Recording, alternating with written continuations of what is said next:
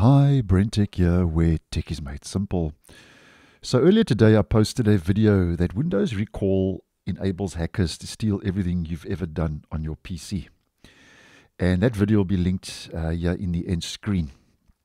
Now I have kind of touched on how to disable Windows Recall over different videos I've posted on the actual feature.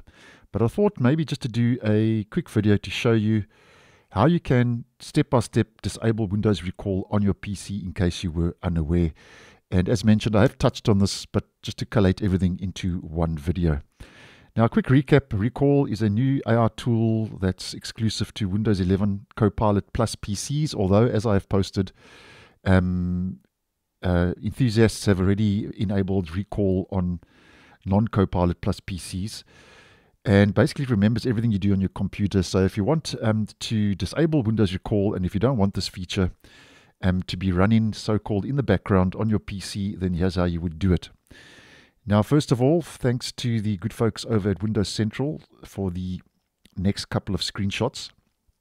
So what you would do is you would head to your settings on Windows 11 and navigate to Privacy and Security. And then on the Privacy and Security page, you will see Recall and Snapshots. Obviously, you click on that.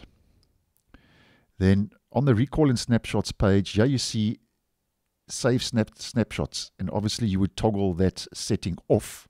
And then once you've toggled that off, you would click on Delete Snapshots.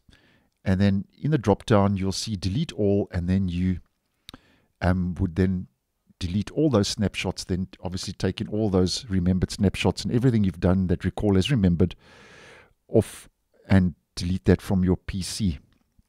And then once you've done that, obviously you would close your settings.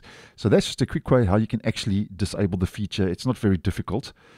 And something else to take note of, as I have spoken about previously, most Windows PCs will not have access to Windows Recall at this current time because it's exclusive to mainly Copilot Plus PCs, which pack quite an impressive bit of hardware and kit. And I'll leave a video here in the end screen that you can actually check if your PC is a so-called AR PC or a Copilot Plus PC, because it needs to have a NPU, which is a neural processing unit. And check that video out. It'll give you a little bit more information. So this video is mainly pertaining to Copilot Plus PCs, or as they used to be called, AR PCs.